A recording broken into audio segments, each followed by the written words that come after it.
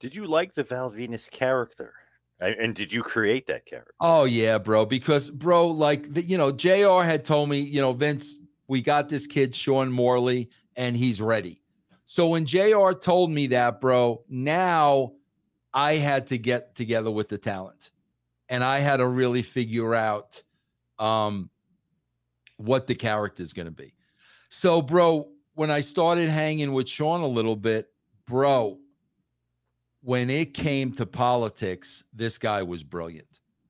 And I'm listening to him talk, and I'm like, bro, I am not on his level intellectually, and I will never be able to write a political character for this guy because it's just not in my wheelhouse.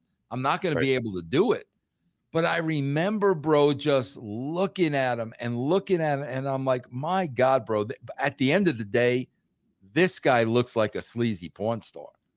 So I went into Vince first, and I said, Vince, I got to tell you, I've been spending a lot of time with Sean Morley.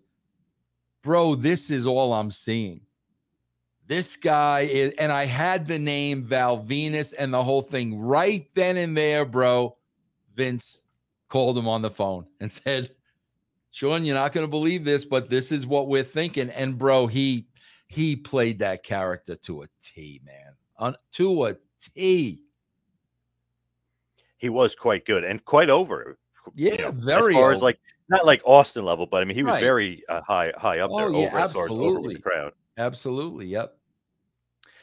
So this is like your brainchild. Does he come up with a "Hello, ladies" and the big Valpolsky and that stuff, or is that you as well? Yeah, I was writing his promos because I mean, obviously, he had a promo before every match. I was writing his promos, but this isn't where okay, bro, you got to say every word here. This is it. Right. He injected his creativity into what I wrote, so I would say it was very, very much a team effort.